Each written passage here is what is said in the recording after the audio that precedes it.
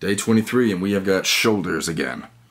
Now, for this workout, it's not going to be a lot of different movements. We only have about 3 different variations of shoulder movement, and believe me when I say it's going to be enough.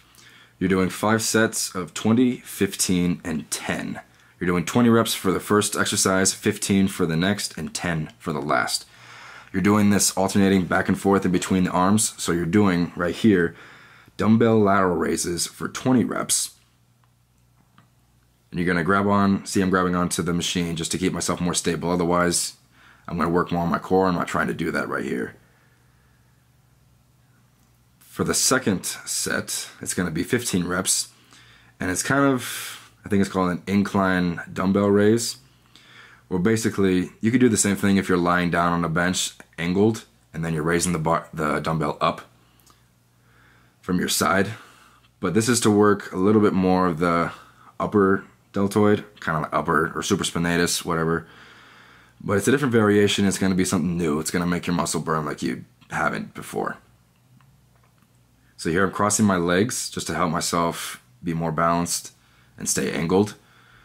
And I'm raising it up to where my arm's about parallel with the ground. As soon as you're done with the 15 reps, you're going to go ahead and do cable lateral raises.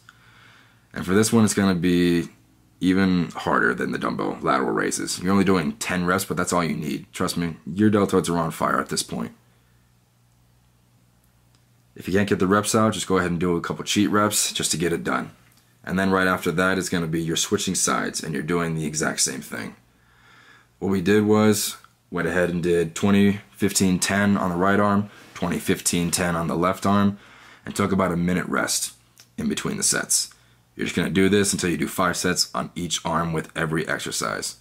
So in total, really it's going to be about 15 reps, or 15 sets, I'm sorry, total for each arm, for each deltoid. And that's going to be enough to make the deltoids burn. Believe me when I say that, you're going to feel it tomorrow if you did this right. Make it intense, make it tough, make the muscle burn. Get the most that you can out of this workout. I can't be there to keep you accountable, so it's up to you to do it. But after you finish up the 15 sets for each deltoid, that's it for the day. That is the workout. Good job. I will see you guys tomorrow.